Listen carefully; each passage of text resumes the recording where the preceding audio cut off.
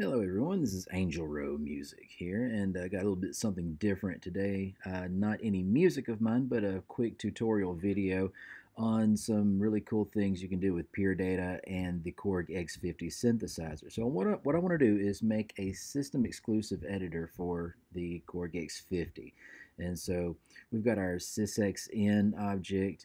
Whatever comes in, we have to add that to a message, and of course we want to set the message. Now, to get SysEx in, we're going to push a button here on the in the basic oscillator mode, and there you go. Look, there's your beautiful SysEx message.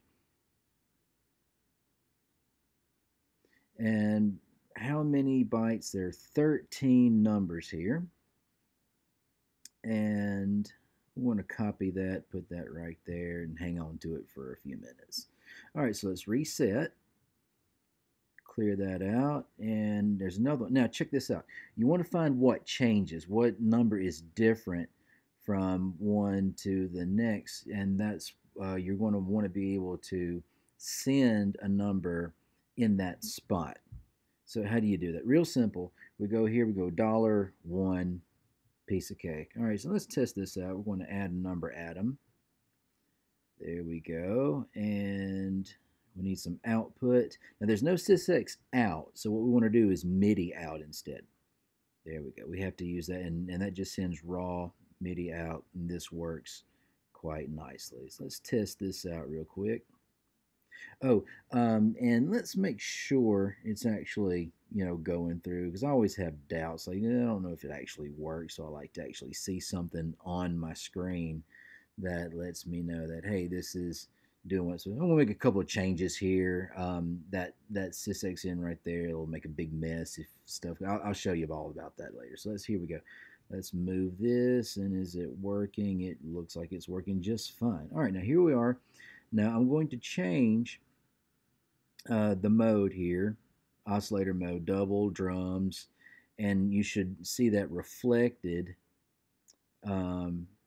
here. So I'm moving right. I'm sending the message out, and what you're seeing when it goes single, double, drums, this is it. So we don't, yeah, 3 doesn't do anything. So we find our range is 0, 1, 2 is all we can really work with here. So 1, I'm just kind of messing around here, and I'm looking back on the keyboard, and everything's working just fine. All right, so we know this works. Now, always want to leave a comment and say, what is this thing? Okay, it's oscillator mode. Let's move that over here. Let's fix that. Let's see. Okay, yeah, single, double, drums. Just reminding myself what this thing does. Yeah, that's important. I'm wanting to use that later. And down here, I'm going to put the range 0 through 2. Right. Okay. Let's see. How's it look? Looks good. Looks good. I like it. And that's just basically how you get started. Now, we're going to reconnect SysEx in here. Now, watch what happens when I send messages from the keyboard back to the computer. It just makes a big old mess. So what we want to do is figure out a way we can clean this up. Okay, so we can just kind of monitor the SysEx that's coming into the computer, and let's get rid of all this. All right, I want to keep this. I want to hang on to this. So let's copy that and just move it out of the way. Just move it over. Get out of the way. I got a small window. I probably should use a bigger window, but it doesn't matter. There we go. Okay, it's gone. All right, so what we're going to do here, we're going to select all of this, and goodbye. All right, now, here we go. We've got an inlet and an outlet. Start with the obvious here. So less trouble I have to deal with. All right, so here we go. SysEx in, just like we started with earlier. And I'm going to kind of move this around a little bit. If you start everything kind of neat to begin with and kind of organized, it makes things a little bit easier on down the road. So we want to trigger something. Now we need a counter, and that bang is going to move that counter up. You'll see why. And let's see, what do I need? I need something.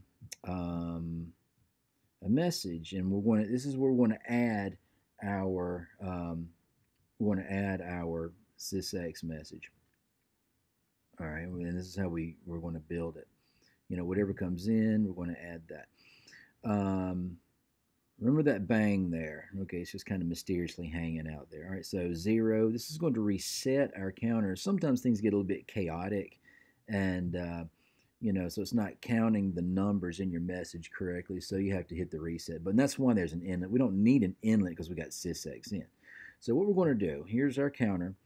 If I've got a bigger project and I've got a lot of stuff going on, I need a lot of counters, I'll just save that as one.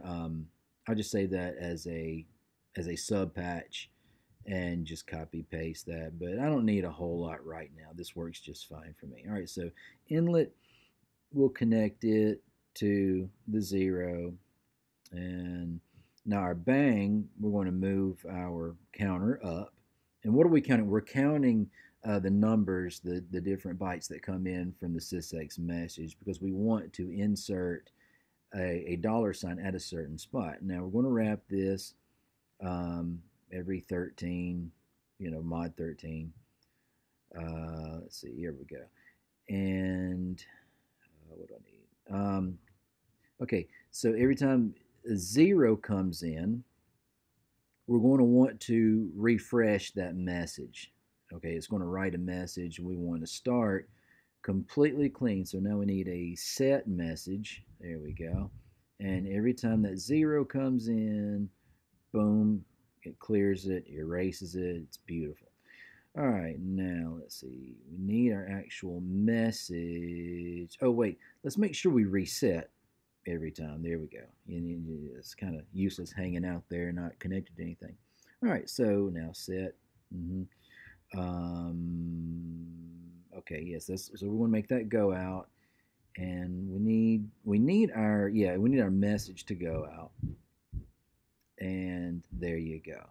So now we're not going to put the $sign in just yet. We're going to save that for later. And what I want to do is hang on to this, because this is a good basic kind of monitor, so we can see what's coming in and it doesn't clutter up the screen. All right, so the select 0 clears everything, and we're going to add a different we're going to add something else to our message in the next version. So I want to save it, PD SysEx input, and let's see here. Just kind of looking over everything. All right, let's go ahead and clear that out, and my window's opened off to the side. Let's copy that in there. You can see inlet and outlets there. Very good. We're going to add a bang. Bang. Hello, message, bang. And that will reset if we ever need to. Now, I have no idea. It's just a bang hanging out there. I have no idea what it does. So let's leave a comment. And let's see here. We'll just call it reset. There you go. And now we need try to make everything kind of nice looking. I try to stay organized. I'm not very good at it, but I try. And here's our message. And get that right there. Good. And there we go. Bang it out on the keyboard, and there you go. So you can see what's changing, 0, 1, 2, as far as up and down as it goes. All right, so now we're inside the sub patch, and I'm working with a copy of the sub patch. I just copy pasted it and opened my paste, and we're going to modify this a little bit so that every time it writes that message, it's got the $sign in. So we wanted to change a few little things here, not anything drastic. It's going to follow the same basic pattern. So we'll need a little bit more room. And just looking it over. All right, so now we've got to do this trigger again. We've got to do it reverse, because we're going to send everything out first, and it's going to count them, and it's got to know when to stick that $sign in there. All right, so we're going to reverse it. We're going to send the numbers first. All right, so next, it's pretty much the same thing. It's going to be add to $1, but let's make sure we get our we're going to store it as a float and send it later on. All right, so let me think. All right, yeah, message, add to, $1. No different, except we're just going to kind of make it hang out in that float for just for a few seconds here. And let's see, SysEx in, want to store our float here. Float's going to go out, and that's eventually going to go to our message. All right, so now we want to count up. Need my counter. And I've already got it here. I'm not going to waste all the time doing this from scratch all over. It's like right there, so why not? And scoot it over right there. And we need that mod 13. Let's go ahead and get, no, not like that. Unintelligent patch. There we go. All right. There we go. So now we can reset it. Bang. We got to move our counter. There it is. All right, good. So now we need that mod 13 in the select. Cool. Copy.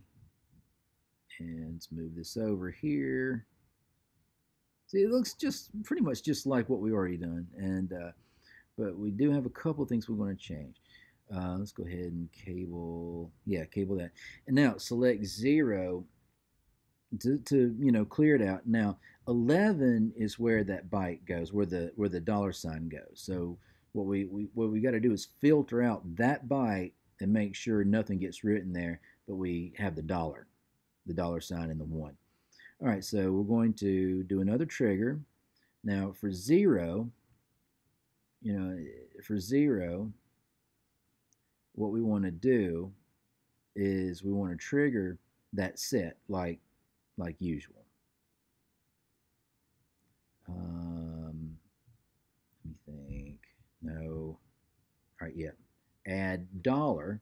So it's ADDD. It's not just attention deficit disorder. It's attention deficit disorder with another D. $. There we go. And 1, not a $1, just 1. It'll do it. It'll work just fine. There we go.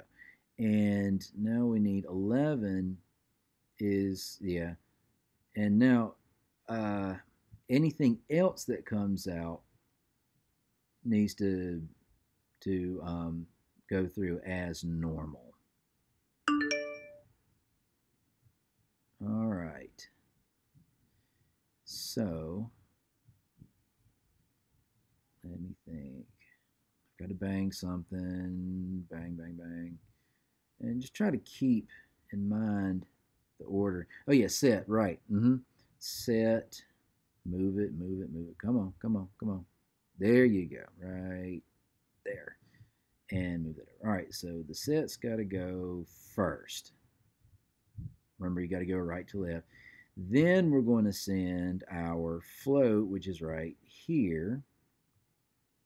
And that happens on 0. That's the first step.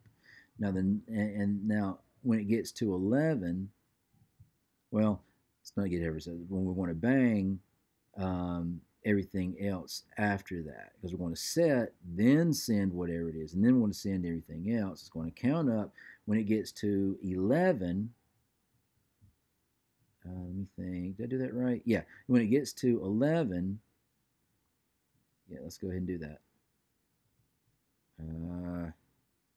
Where's my brain? Right. Let's get that. And then here we go. Okay. Add the $, and that does it. I'm missing something. Oh, the set. Set. Come on. Set. Set goes. Set. There we go. I'm so slow. All right. Now let's line everything up and make it nice and pretty. Nice and neat, and everything lines up. And I'm not just obsessed with neatness. It's just, I just like everything to look a certain way, and nice and neat and organized. And if I ever do make a mistake, it's easier to go back and just kind of pull things apart. And let's get rid of that and close this. And there we go. Now let's rename this because this is not the same monitor. This is different. And SysEx, and we're going to call that learn because we're trying to learn. Reset. Now let's get some stuff out of the keyboard. There you go. Check it out. $sign. And I'm going to voice assign mode, mono, and poly. Just going back and forth between that to test it out. And it's telling me which one it is. Is it, single, double, whatever. All right. And now you're going to see that change. And now you're able to get different messages out for different parameters. And that way we can keep them straight. So let's go ahead and bring this back over. Let's move this down right there. And we're going to take that, move it over here. Come on, come on, come on. And I'm going to, I'm just monitoring it and seeing what's coming in, what the message looks like, what's, where that $1 is going to be. And now here is where it changes to the specific parameter that we're going to change. And see, that works. That lines up right there, and you see the two. So that's pretty much it.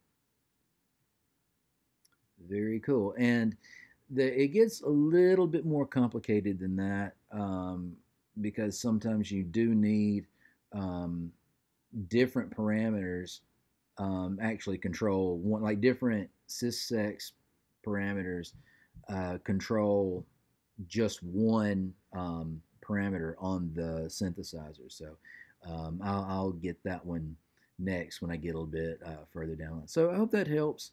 If anyone's mystified about SysEx and working with Puredata, there you go. So thank you and goodbye.